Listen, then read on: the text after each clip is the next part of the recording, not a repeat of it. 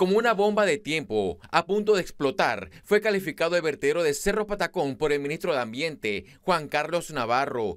Durante el lanzamiento de la campaña Panamá, se ve mejor sin basura. El problema de la basura ya no es un problema solamente aquí en Panamá, en donde, hay que decirlo, la autoridad de aseo ha heredado una bomba de tiempo que se llama Cerro Patacón, que es un perfecto desastre y va en cualquier momento a hacer explosión. Y ya se está empezando a atender y a buscar las medidas para poder remediarlo y atenderlo. Pero entre muchas otras cosas que se heredaron en mal estado, esta es una de las más peligrosas, porque el problema para la salud humana que significa Cerro Patacón es de una gravedad y una profundidad tremenda.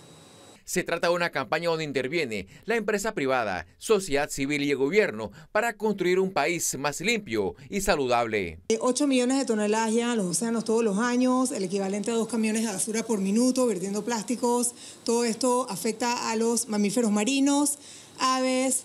No da más el tema, estamos ahogando los océanos en plásticos. Si van a Costa del Este, un horror, pero ¿cuántos aquí salimos con el termo retornable?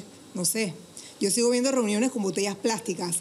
Tenemos que cortar. En MarViva sí, el reciclaje no es la opción. Nuestra primera R es la reducción.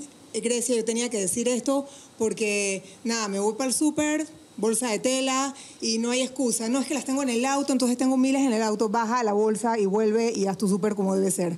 Es una cuestión de hacerlo una y otra vez y así vamos a lograr los cambios. Navarro indicó que ya existe un plan para la incineración de la basura en el área metropolitana, que podría ejecutarse para el 2026. En donde en conjunto con las alcaldías nos estamos poniendo de acuerdo para un proyecto de APP en el cual podamos garantizar un servicio de recolección eficiente, suficientes recipientes de basura ubicados en todos los puntos donde se requieren a nivel nacional, rutas de recolección con buena difusión.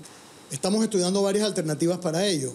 Una de ellas puede ser el poder incinerar la basura del área metro de Panamá para generar energía a partir de estos desperdicios.